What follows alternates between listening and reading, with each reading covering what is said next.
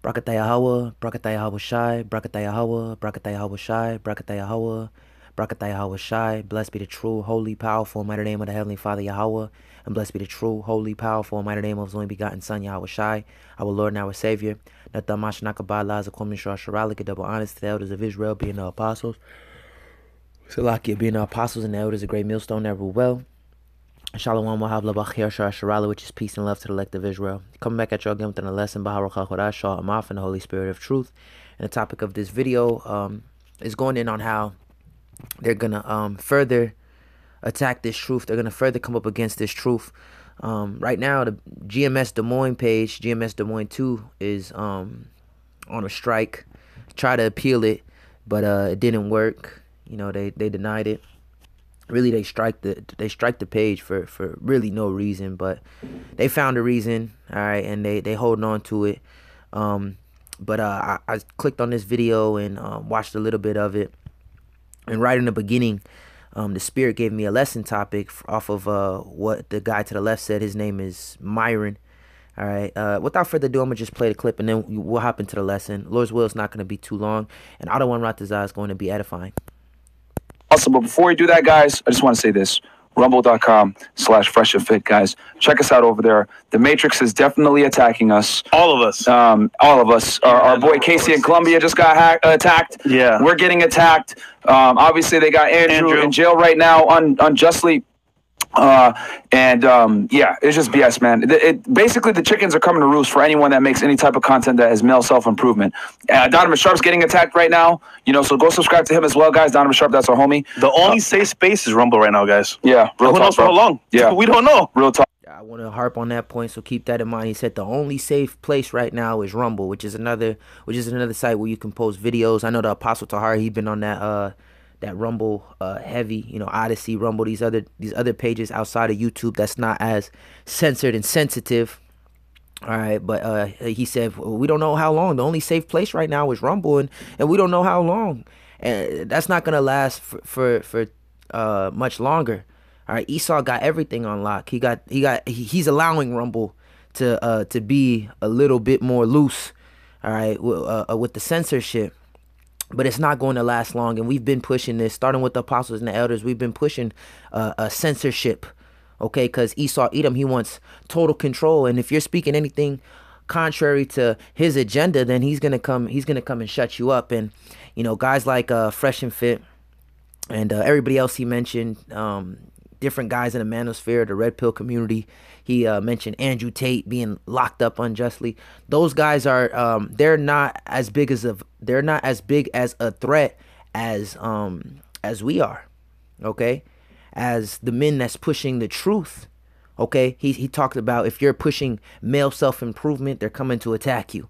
They're gonna try to cancel you, okay? Well, we're pushing the ultimate male self-improvement. We're pushing Israelite male self-improvement, and that's what Esau Edom hates the most. In the book of Psalms 82, it says that they took crafty counsel. Let's just read that. Let's read that. This is the book of Psalms.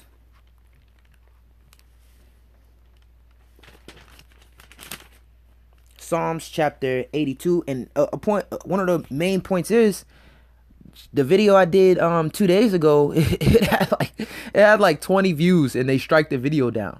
We have what on GMS Des Moines, we have like 1,200 subscribers or something. Small YouTube page. All right. And they still make sure that they're monitoring our videos, that they're, you know, flagging, striking our page, you know, because it's a threat. All right. And soon they're going to cut the whole internet off, really. Okay. But anyways, this is the book of Psalms chapter 82 and Psalms chapter 83, and I'll just start at verse 1. It says, "Keep not thou silence, O power, hold not thy peace, and be not still, O power. For lo, thine enemies make a tumult." And the reason why I'm saying it says God, but the word God in the Hebrew is Allah, which goes to which means power. Okay, so it says, "For lo," is speaking of the Most High, Yahweh. That's His true name. The true name of the Heavenly Father is Yahweh. All right, the true name of His only begotten Son is Yahweh Shai. That's the Lashon Kodash, the ancient Hebrew, the holy tongue. All right, the language that the angels speak, the language that the Heavenly Father and His Son speaks. All right, it's prophecy that our language will be returned back onto us. All right, in these last days, that we may call upon the name of the Heavenly Father. Right, and that's what they don't want. Okay, like I said, these guys aren't really a big threat. All right, you teaching men, you telling men, all right, get off your ass and go make some money. We are already, that's something our apostles been pushed. To be responsible, to have a job, to have your paperwork right, your license. Okay, you riding around, don't be riding around without a license. Don't be riding around, get your shit together, basically. The apostles been taught us that before there was a so-called red pill community, before there was a manosphere. Okay, the apostles been teaching that. The scriptures say what? If you don't work, you don't eat. All right. The apostles, through the scriptures, through the Holy Spirit, been telling us that a man need to rule over his house, as it says in the book of Genesis. That's what the Bible pushes. The Bible pushes masculinity. Okay, the Bible puts the woman in her proper place. Okay, so what they're gonna try to do is they're gonna try to come against the men. All right. Most importantly, now guys like this, they're gonna get shuttered up, right? They're gonna be put on quiet, right? Be put on hush mode as well. Okay, but their main target and the main threat is the men that's pushing this word, all right? Just pushing the truth. As it says in the book of 2 Peter, the 2nd chapter, the 2nd verse, it says, many shall follow after their pernicious ways, by reason of whom the ways of truth shall be evil spoken of. We have the truth. These guys ain't pushing the truth. They're telling you to make money, a fiat currency. That's what they're telling you to invest in. You need to invest in making more money. All right? Getting your shit together in this world. And you got to have your shit together, but all right, I'm not saying not to have your shit together. Obviously, you got to make money. If you don't work, you don't eat, like the scriptures say. But there's a bigger picture. Okay? That's beyond America. That's beyond this dollar that's collapsing. Okay? Anyways, this is Psalms 83 in verse 3. It says, Salakia verse 2, it says, for lo, thine enemies make a tumult, and they that hate thee have lifted up the head. It says, they have taken crafty counsel against thy people, and consulted against thy hidden ones. They have said, come, and let us cut them off from being a nation, and Slakia, that the name of Israel may be no more in remembrance. So that was their goal. Their goal was to what? To discontinue us from our heritage. They show you that in the movie Roots. Your name is Toby. Whip him. Nah, I'm Kunta. Whip him some more. Your name is Toby, boy. Whip him. Whip him. Nah, I'm Kunta. I'm Kunta. Right? They beat the heritage out of us, man. Right? Which was all biblical prophecy. Right? It says in the book of Jeremiah 17 and 4, it says, thou even thyself shall be discontinued from thine heritage, man. In the book of Deuteronomy, it says that we will be proverbs and bywords. All right? Some of the proverbs and bywords is black, African American, okay? Negro. Those are all bywords. You're not black, you're not Negro, you're not African American. African is a Roman general. Right? Leo Scipius Africanus, whatever the fuck his name is, man. All right. African American. That American comes from who? Italian navigator, Amerigo Vespucci. Right? So you calling yourself African American, you calling yourself after the name of two so-called white men. Those are all bywords. Your true nationality is an Israelite from the tribe of Judah. This is what they didn't want you to know. Okay? They're not worried about a nigga making a little bit of crumbs. Okay? They're not worried about a nigga, having a couple females. That's not a threat to them in the times that we living in right now. All right? The bigger threat is our people waking up and coming into remembrance of who we are. As it says in the book of Baruch, it says, in the land of their captivity, they shall remember themselves and think upon my name. That name is powerful, man. Anybody saying that the name doesn't matter, the name is not important, you can call the Lord whatever you want, you can call him Yo Play Yoga like IUIC said, them niggas is off. All right? More than likely, they're paid off to say that. All right? Because us having that name brings salvation. It says that the name of the Lord is a strong tower. The righteous runneth into it and is safe. In the book of Acts, the 4th chapter, the 12th verse, it says there is no other name given amongst men whereby we must be saved. So that name holds power. That name holds salvation. Our enemies don't want us to be saved. All right. They want us to remain captives. All right. So that's why this truth, it says what? In the book of John, the 8th chapter, the truth shall make thee free. Okay, they don't want us to be free. They want us to be slaves forever. And that's why they're going to come in with that MOTB, right? Revelations 13 and 16, he causeth all both small and great, rich and poor, free and bond to receive an MARK in their right hand or in their forehead. All right. And without that MARK, you will not be able to buy or sell. So these guys pushing, yeah, you got to chase the bag. Fuck these bitches, chase the bag. And the bitches will come after that. The bag is about to collapse. The bag is not about to have any value. Okay. The US dollar is not about to have any purchasing power. And then you're going to have to get that micro C-hip. All right. If you want to keep the riches of this world, right? If you want to have access to the agora, right? To the marketplace. If you want to do business here in America, you're going to have to get that let's see. I got to be careful with my words. You're going to have to get that grain of rice and plant it into you. All right. That digital awe. All right, so that they can track you subdermally, right? Even then, we're gonna have to watch it. See, we have to watch more than anybody. We gotta watch what we gotta say, even more than these other Israelite groups, man. We gotta watch what we gotta say because we're public enemy number one. I already quoted that. Peter says that ways of truth shall be evil spoken of. In the book of Isaiah, it says, "He that departed from evil maketh himself a prey." Meaning what? Make himself a target. Paul said, am I become your enemy because I tell you the truth? So we public enemy number one because we got the whole truth and nothing but the truth. We ain't telling you no lies concerning no part of the doctrine. All right. And if anybody want to challenge it, actually, motherfuckers been challenging that for decades. All right. Starting with the apostles and the elders. And guess what? They all failed miserably. The Lord said that he'll give us a mouth in which our adversaries will not be able to gainsay nor resist. All right. You can't do nothing against the truth but for the truth. All right. It can't be stopped. 2 + 2 is 4, period, point blank. We ain't got no holes in our doctrine because our doctrine came from Yahweh Shai and Yahweh Shai's doctrine came from the Heavenly Father Yahweh. So it's bulletproof in the book of Psalms chapter, since I'm already in Psalms, this is the book of Psalms chapter 12 and verse 6. It says the words of the Lord are pure words, as silver tried in the furnace of earth, purified 7 times. So this is pure words, man. This is pure truth. Okay, no lies mingled in it. And because we have the pure truth, this devil is going to attack us. All right, this is the true male self-improvement that they're looking to attack, that they're looking to stop. In the book of Sirach, it says, he that teacheth his enemy, or Salaki, he that teacheth his son. Let me just read it. This is the book of Sirach. Damn, Salakia, I'm holding the phone in one hand and trying to flip my apocrypha in the other hand. This is the book of Sirach, Ecclesiasticus in the Apocrypha, chapter 30 and verse 1.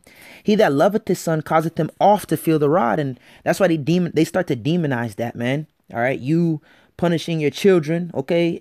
You got to do that, man. And that's how we was raised, okay? That's how you get a child in order. That shows you that you love your child, right? He that loveth his son causeth him oft to feel the rod, that he may have joy of him in the end. You gotta, the scriptures say that don't be ashamed of causing your son to feel the rod often, roughly paraphrasing. All right, you gotta you gotta beat that folly out of him. It says folly is in the child when he is in his youth. Okay, so that rod is gonna get that folly out of him. It's gonna make him a man. Right? It's verse 2. It says, but Esau don't want your son to become a man. An Israelite man, more importantly, he wants him to be a nigga with his pants around his fucking ankles, on the block all goddamn day. Right? It says, he that chastiseth his son shall have joy in him, and shall rejoice of him among his acquaintance. He that teacheth his son grieveth the enemy, and before his friends he shall rejoice of him. So he that teacheth his son grieveth the enemy. And this is what we're doing. We're teaching our people, most importantly the men, because that's who the Lord is raising up. Right? And everything else will follow after. Right? In the book of Genesis, the Lord said that he made his covenant with Abraham because he knew that he would teach his seed after him. Right? He would teach his family the ways of Yahweh Ba'Shem Yahweh Shai, roughly paraphrasing. So the Lord is speaking to the men, and everything else is going to fall in order after that. All right. So we're teaching the men of our nation. You're an Israelite. You're not so-called black. You're not so-called Hispanic or so-called Native American. All right. And we also have Israelites scattered across the four corners of the earth. All right. Scattered amongst these other nations. It's going to come out of that. Right. It says, he that teacheth his son grieveth the enemy. And teacheth them what? All right. Teach him how to talk to women. You know, that's what a lot of these. Yeah. Now I'll give these guys a little bit more credit there. They got more content than that. I mean, but nonetheless, they're no threat on the grand scale of things.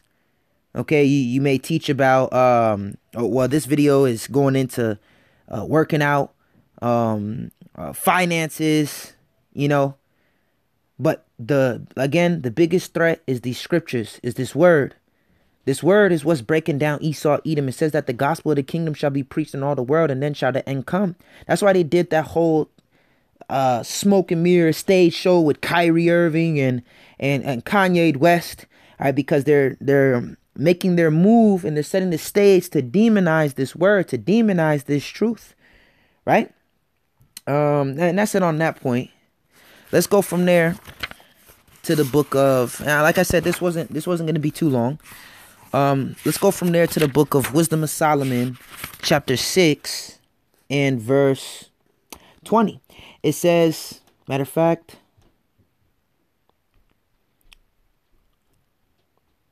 yeah, this is Wisdom of Solomon. I'll start at verse 17. Wisdom of Solomon 6 and 17. For the very true beginning of her, the her that is talking about, it's talking about wisdom. Right, is the desire of discipline. So wisdom teaches us discipline. That's something that a man ought to have. We're going to read a precept going in on that topic as well. And the care of discipline is love. And the love is the keeping of her laws. And the giving heed unto her laws is the assurance of incorruption. And incorruption maketh us near unto Yahweh. They don't want us to be near unto the Heavenly Father Yahweh. They don't want us to be near unto Yahweh, Ba'asham Yahweh Shai, in the name of his only begotten Son. That's why they push forth sin.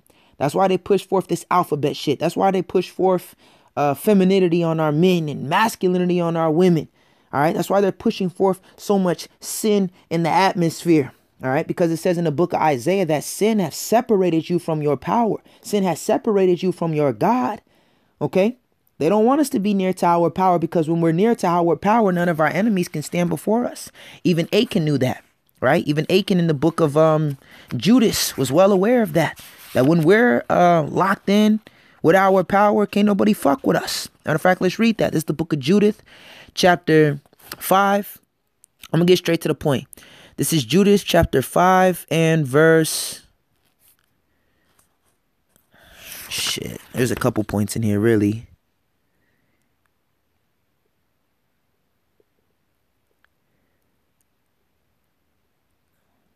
Baba Koshah, bear with me. Let me just look for what I want.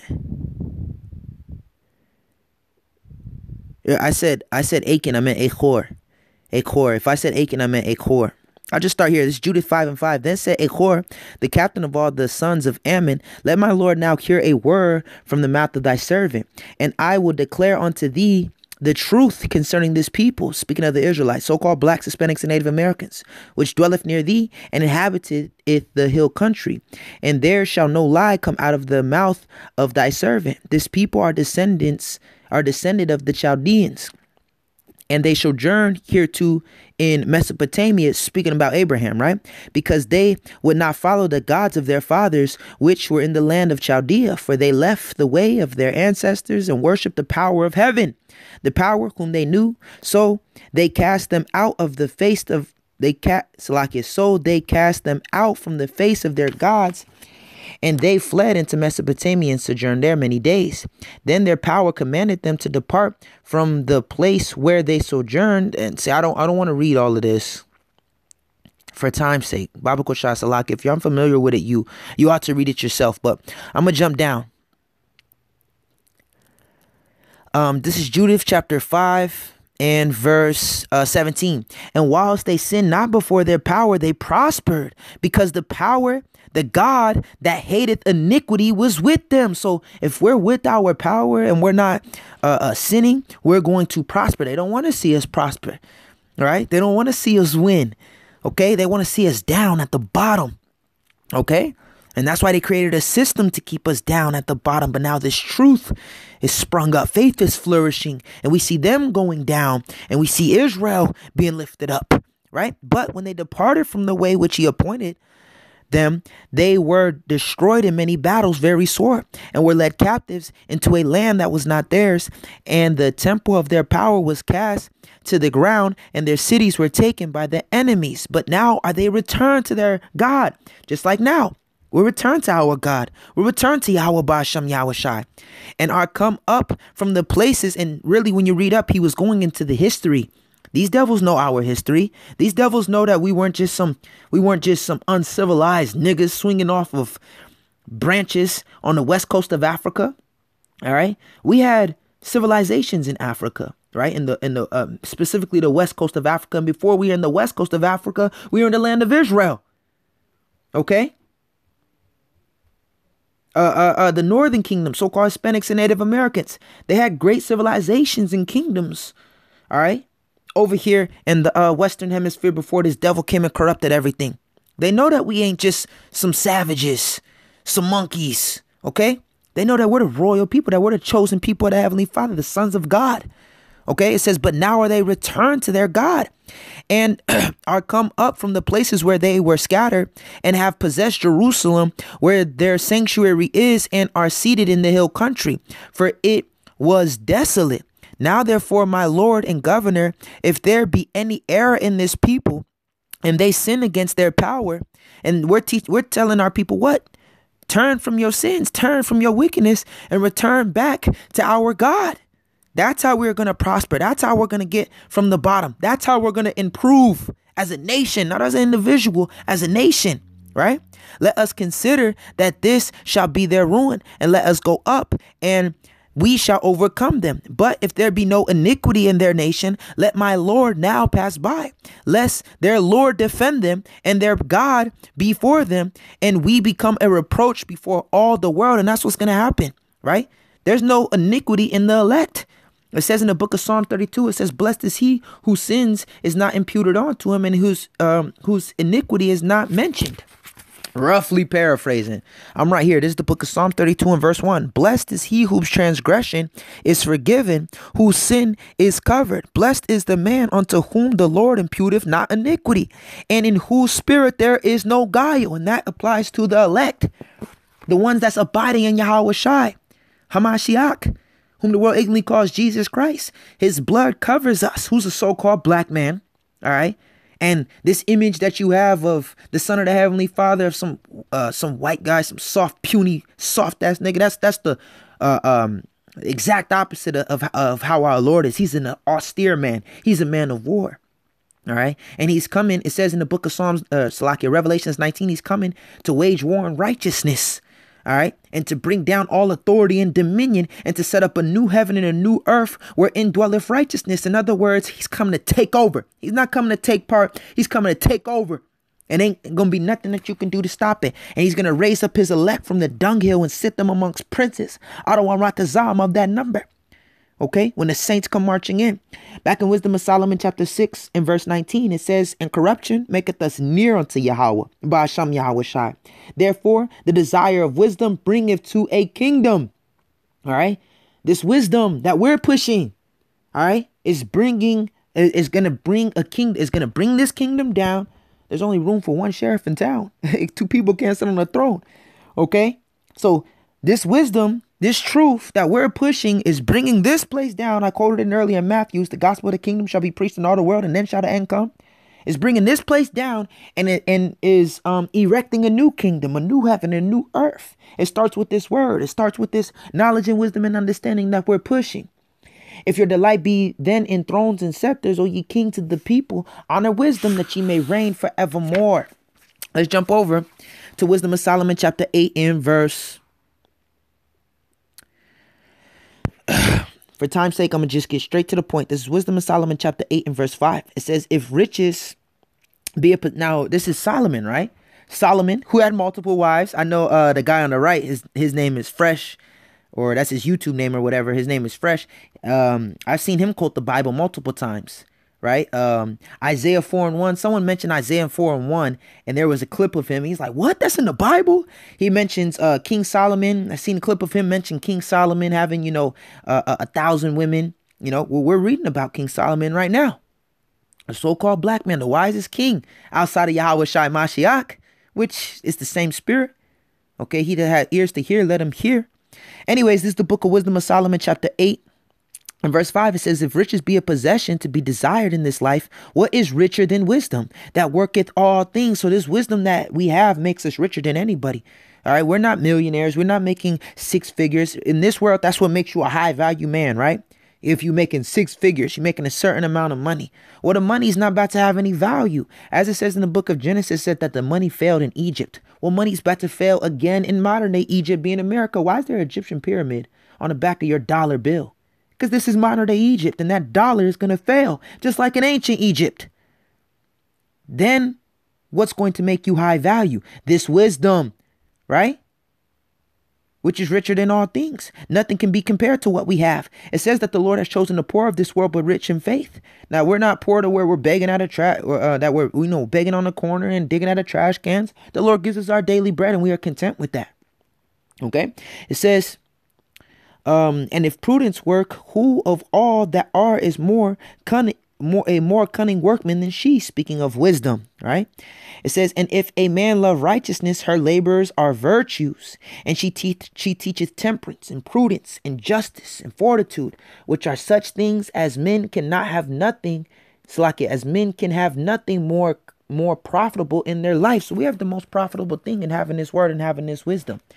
And going back into that Sirach, that Ecclesiasticus, he that teacheth his son grieveth the enemy. So us teaching this wisdom to our nation is grieving the enemy. So his biggest target is us. His biggest target is the preachers of truth. Okay? Is the prophets, the servants of Yahweh Ba'asham Yahweh Shai. All right. So having that said, Lord willing, I was edifying, uplifting, and exhorting. I want to give all praises to Yahweh, Ba'asham, Yahweh Shai, Ba'asham, Rachachodash. Yahweh is the true, holy, powerful, mighty name of the Heavenly Father, and Yahweh Shai is the true, holy, powerful, mighty name of His only begotten Son, our Lord and our Savior. Rachachodash is the Holy Spirit that speaks through us, that allows us to rightly divide the word of truth and teach the word correctly and directly. Today, elders of Israel, being the apostles and the elders of great millstone, never well. Shalom, which is peace and love to the elect of Israel. Shalom, Achim. You best keep on pushing, stay sober, stay diligent, stay faithful, stay prayed up. Salvation draweth nigh, and redemption is near to whom believe. Shalom.